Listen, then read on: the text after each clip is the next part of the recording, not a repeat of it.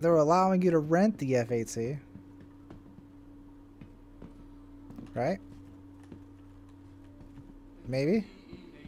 No? Are they not allowing you to rent it? Oh shit. Oh shit. RIP.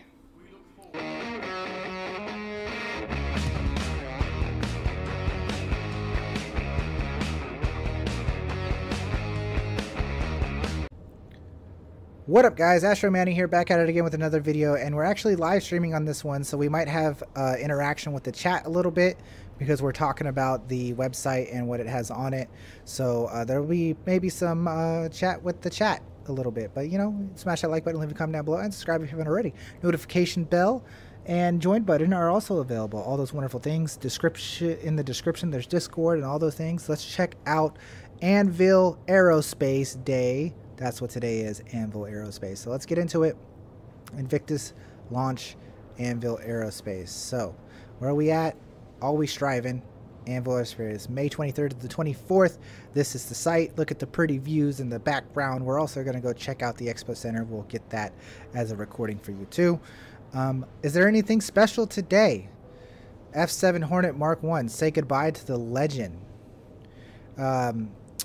Today, to the enemy, it was a weapon never to be underestimated. To the allies, a saver. The F7 Hornet is the same dependable and resilient multi-purpose fighter that became the face of the UE Navy. Say goodbye to the classic Hornet Mark 1, joining us as we stand with the Anvil in commemorating its ventured service. What do you mean? Why is it going away? Is it going away?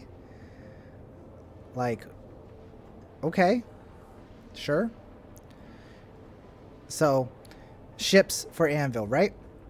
What does Anvil have? Well, Anvil has the Arrow. They have the Arrow. Is it the best dogfighter in the game anymore? No. No. It's still good. It's still good. In 1v1s, the Arrow is still very scary. So, if you're looking in PvP, the Arrow is very scary.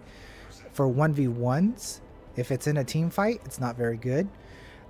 For doing AI combat, it's still really good to be in control of the fight and dominate the fight when you're fighting AI. So it's still a very solid ship. It's still in my hangar and I'm still going to fly it. So that's my take on the Arrow.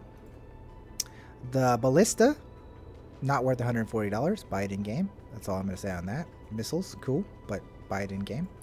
The C8R Pisces is a must-have everywhere, always. You should always have a C8R Pisces, and now you can currently respawn in the medical bed, so it is now even more a must-have.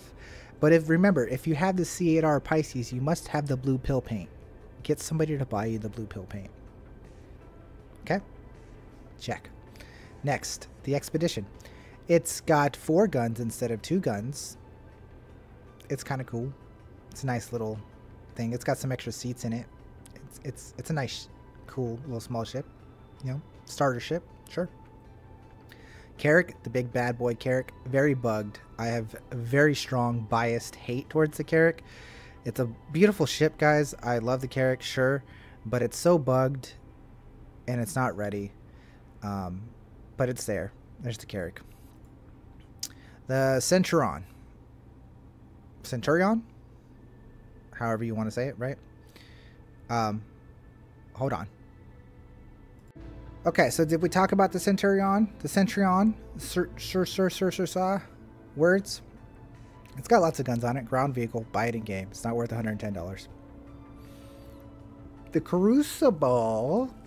Crucible is nice for when it is in game. This is in concept, guys. It fixes ships, repairs some things. Mobile repair platform. Sure, if you want to get it for your buybacks. Have some fun. Okay. So F7c Hornet Mark 1 apparently is going away. I don't know why they would go away. Maybe buy one to put it in your buybacks. Why fly the Mark 1 when you can fly the Mark 2? I don't know. Mark 2 Hornet. Beautiful. Beautiful, beautiful. So if you got the F7A token upgrade, make sure to get your Mark II, so your F7C, so you could upgrade it to the Mark 7A. It is a very dangerous fighter, guys. As much as people are saying it's not good for PvP, that's a lie. It is very good for PvP, but it's just good for 1v1s. It's not good for team fighting. It's good for 1v1s.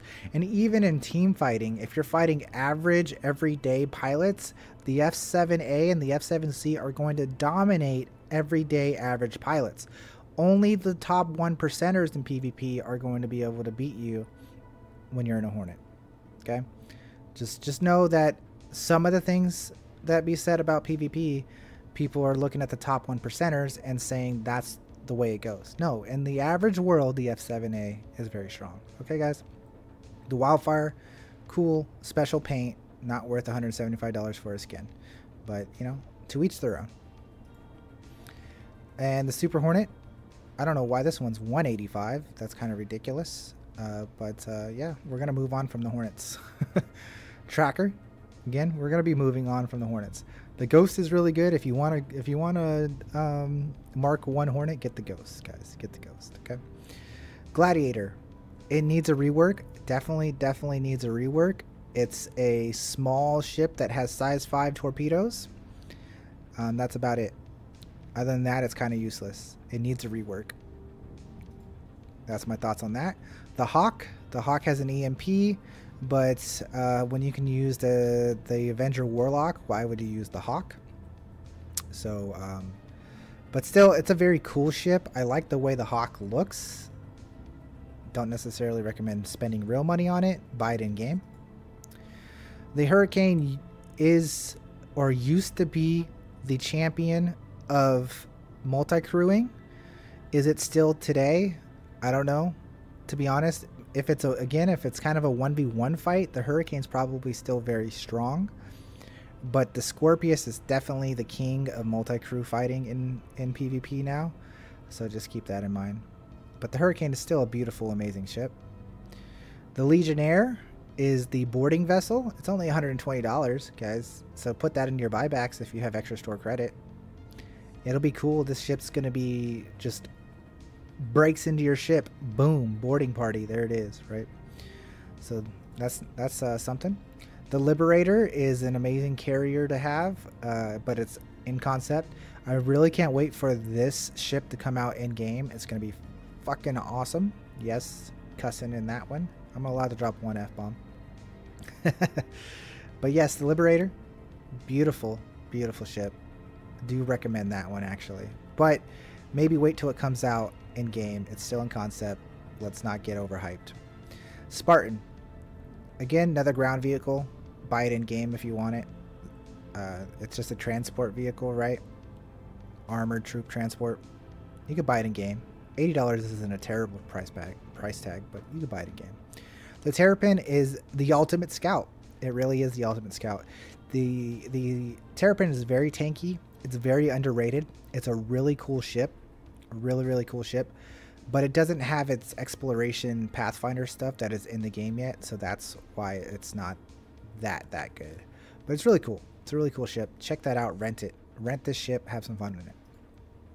Valkyrie has the special upgrade offer today as well, by the way. Very cool drop ship. Very cool ship. It does need a little bit of love, but this is a very awesome ship. A lot of the guys like to run the ship. It has lots of space in its cargo bay. Lots of space for vehicles in the cargo bay in the Valkyrie. Okay. And then that's it. That is Anvil. There seems to be no F8c, guys. There seems to be no F8c. We're not quite done. We're going to go here into the ship upgrades, and that's what we were looking for. That's what we were looking for right there. It's so beautiful. Say goodbye. Say goodbye to the concierge skin on the Hornet and say hello to the Invictus blue and gold. So we're buying that. That's a must buy. That's what we're coming here to look at. We're going to take a look at the paints. Take a look at the paints. So the Hawk has an Invictus skin. The Hornet has an Invictus skin. And that's about it for Anvil, right? definitely picking up this Invictus Blue and Gold for the Hornet. It is a must-buy for your boy Astro Manny. Ship upgrades. Let's talk about ship upgrades real quick. So ship upgrades, like I said, the Valkyrie is the deal of the day, right? So you could save a whopping $25 on the Valkyrie. So do keep that in mind for the finale coming up, guys. When the finale comes up, I'll tell you all about the special CCU trading and all that stuff. That's going to be it for me showing off Anvil Day. And we'll come back and I'll show you guys another video for Drake Defensive Con. But the rest of this video will be some showdown stuff. We're going to go into the Anvil showcase and take some B-rolls. So I hope you guys enjoy the B-rolls. Probably with my face in it. So, yeah. Enjoy the B-rolls. Let's make sure that we get this beautiful, beautiful Hornet. But yeah.